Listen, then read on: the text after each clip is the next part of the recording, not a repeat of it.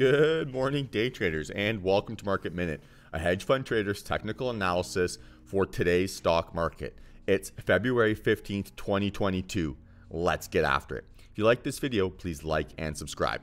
So the SPY is gapping up here significantly this morning on rumors and news of de-escalation on the Ukrainian-Russian border. We're still seeing a little bit of downside pressure on the SPY, and we'd like to see a breakout over this 448.40 on volume for a move towards that 450 and then that 453 area. Bears can look to take back control and look to play a gap and fade trade right down towards that 430 or breakdowns right under this sort of 435, 436 low. QQQ, right, very similar setup, decreasing daily volume, right, so lack of momentum from bears to the downside, giving bulls a good chance for a quick reversal above this 357.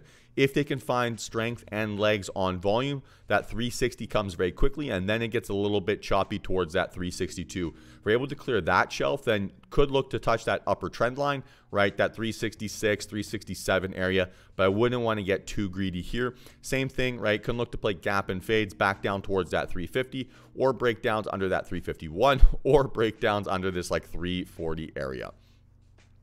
Apple, right, very similar setup here. Nice little trend line, not able to break down. Can't seem to invalidate this January 28th strength. Now gapping up. So we can get that bullish breakout strength over this 173.20. I think there's a lot of potential towards that 175 and then eventually that 178. Apple still relatively close towards its all-time highs. So any move towards that 180 could start to get very explosive and move a lot more than we'd like to think. Same thing as the indexes, we can look to play gap and fades if we get a lot of bearish momentum here this morning for a move back down towards that like 165.60 area. Tesla showing us really impressive strength here after yesterday's inside bar. Really good gap up here, now recovering back sort of above this 900 trend line. We're looking for a breakout over this 916 area, and that starts to move like $10 at a time, eventually towards that 945. We get bearish under this inside bar low. Can't look to play gap and fades here.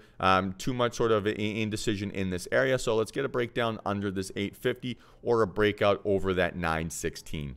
And then finally, Microsoft giving us a very similar setup here as every other name this morning. Looks to be bouncing off of this trend line, gapping up on decreasing daily volume.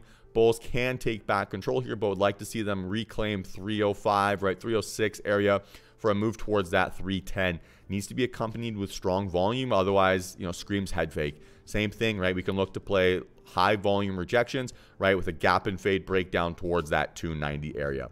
So that's how I plan on dominating today's action. If you like this video, please like and subscribe. If you want to copy and follow my trades live, you can start your free 7-day trial at dtrtrading.com. Otherwise, I'll see you all tomorrow for the next Market Minute.